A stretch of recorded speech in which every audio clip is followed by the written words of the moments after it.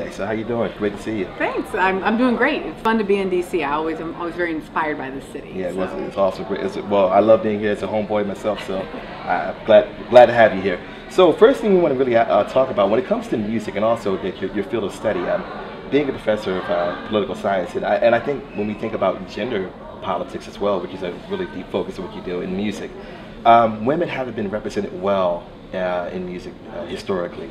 How do you reconcile that as a music fan, but also as a professor who studies the machinations behind why women are represented the way they are in music? You know, it's interesting that you asked that because, as you first asked me sort of what are my musical inspirations, growing up. Yeah.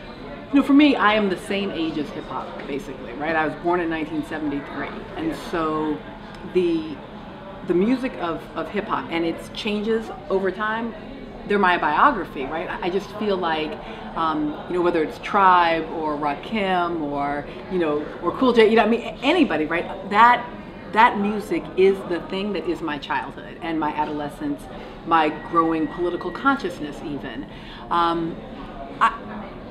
I probably came to a feminist self-understanding sort of much later, long after having already been deeply exposed to and engaged with hip hop. And so I always have both kind of a critical eye back towards hip hop, but also such a kind of attachment to it that I could never fully reject it simply because it reproduces the sexism that's part of American life. Period. There's always been misogyny present in the music, but in hip hop in particular, I think it's focused on almost with a laser focus, it seems. Why do you think that hip hop gets the stigma and also the laser focus that it does? Why is it under the microscope so heavily, you think? Well, I think there's a couple of reasons. One, often there's an assumption by people who are not part of the African American community that unity is the single most important part of Black life, that somehow we all think the same, we're all together, and we all should be together. They sometimes can't see unless you're what Du Bois would have called behind the veil. When you're behind the veil, you know that there have always been disagreements, arguments, issues with patriarchy, with homophobia. I mean, that's part of the landscape of who we are. And so the fact that it's reflected in our music is not surprising. It's part of our struggle, is working those issues out. But if you think, oh, aren't y'all all together? Don't you all have the same interests? Then suddenly it becomes quirky or interesting to you that there would be differences and disagreements. I think that's part of it. I certainly think the other part of it is African American women are not historically silent. We have spoken up for ourselves, and so yes, some of that critique comes from the outside, but some of it comes from us as well, saying, okay, Too Short, now you've officially gone too far. Yes, right. Scantily clad is one thing, and tip drill, is something else. What does have you attach yourself to as a fan and also as a listener? Yeah, well, I live in New Orleans, so obviously I have a deep appreciation for jazz. It's not an appreciation that came just with living in New Orleans. My parents have long been jazz listeners, and then this will crack you up. My mom, who is a white woman from the early sort of 60s, 70s movement that I think one could easily describe as hippie movements. She also brought me up on blue-eyed soul white folk music, so I do know every Janis Joplin song. Which is great. I love it too. And they're all on my iPod, and there are times when I will play them very loudly, and my husband is like, "What is happening in my house at this moment?" Right. So it's funny how that music will sometimes really move me. As well. But I also just remember as a kid loving Diana Ross and feeling like there was something about her diva presence. It wasn't her voice, it wasn't her music per se, it was something more about her presence that I found really compelling and striking. Could just give us who would represent your musical inspiration then and now, if you could.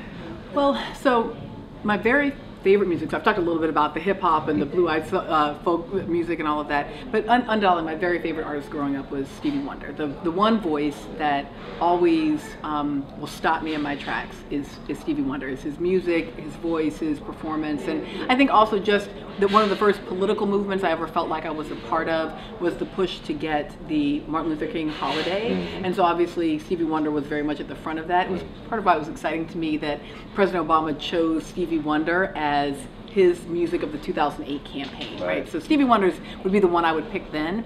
But if there's one person right now with whom I have a very public obsession, it is Beyonce.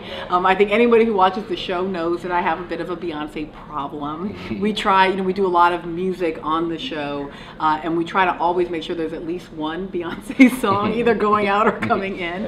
Part of it is the same thing I loved about Diana Ross. It's her diva, it's her bigness.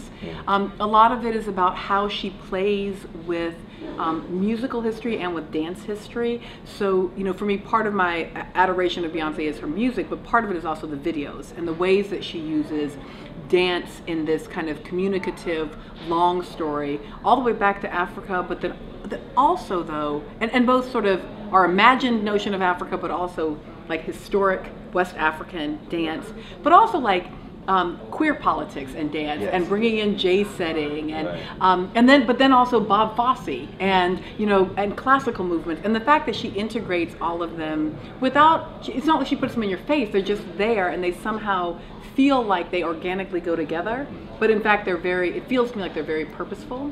So I love Beyonce, and I'm dying for her to be on the show. Well, let's hope it happens sooner than later. I'm a big fan as well. Now, I'd say, and I wonder again too. This is also speaking very closely to your what you teach as a professor at Tulane, and just also what you discussed on the show as well.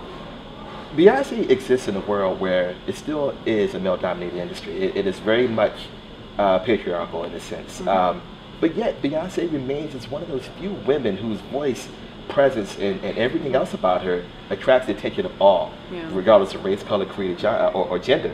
Everyone looks at her with the same sort of, it's almost awe, I would say.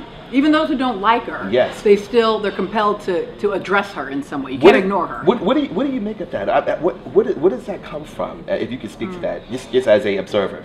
It's interesting. I mean, part of it is the thing that obviously all producers are looking for in an artist, which is that it factor that you can't, you sort of can't even put your finger on. It's not that she has the single strongest voice that's out there. It's not that, but there's something about the whole package of things, both how she looks, how she self-presents, what her voice sounds like, what her articulation is, her willingness to play with all of these different ideas. So all of that is a bit of an it factor. But then there's also a very self-conscious set of business decisions that she makes, and I don't think we would ever want to eliminate those, because it's not just about being an artist.